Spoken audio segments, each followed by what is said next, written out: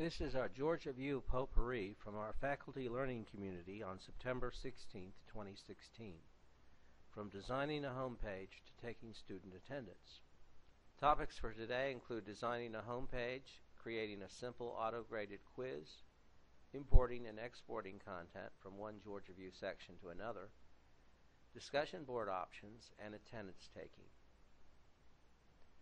To design a home page, you click on Edit Course. This has to be a course that you have instructor privileges in.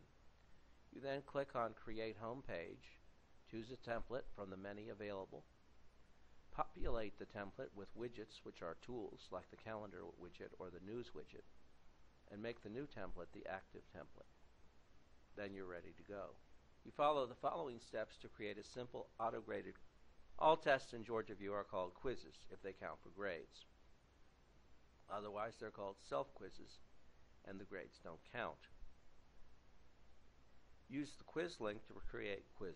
Start a new quiz, make it inactive until ready for release. Prepare questions by type, multiple choice, or essay. Assign point values to the questions and the quiz. Time release the quiz and choose other release criteria.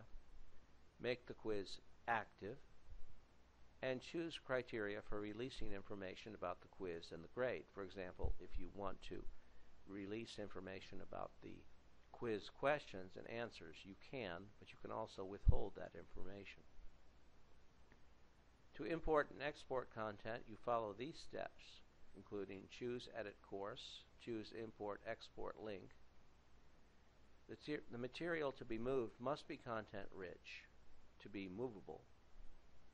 Quizzes are a prime example of importable materials or exportable, including grade books can also be imported and exported.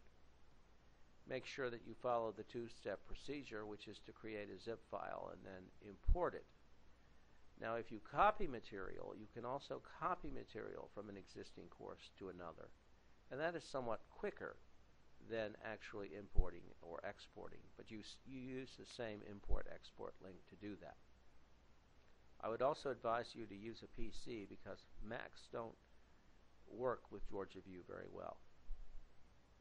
Discussion board options: you can assign a discussion board to an entire class or set up closed groups for group activities. If the latter, set up the groups before you set up the discussion boards. But it is very powerful to use discussion boards for group discussions out of class. You can set posts to make individual posts gradable, or you can grade the discussion board as a whole per individual student. Attendance taking is also straightforward. You add the attendance link to the nav bar, then you choose that attendance link. You set up and name the attendance scheme, add the number of class sessions you will be taking attendance with, and then you select the attendance scheme when taking attendance. And when taking attendance, you only record students who are absent. That will make attendance taking much quicker. When you return to your office, you can later add students who are present. And that's how our GeorgiaVIEW Potpourri session on September 16, 2016 went.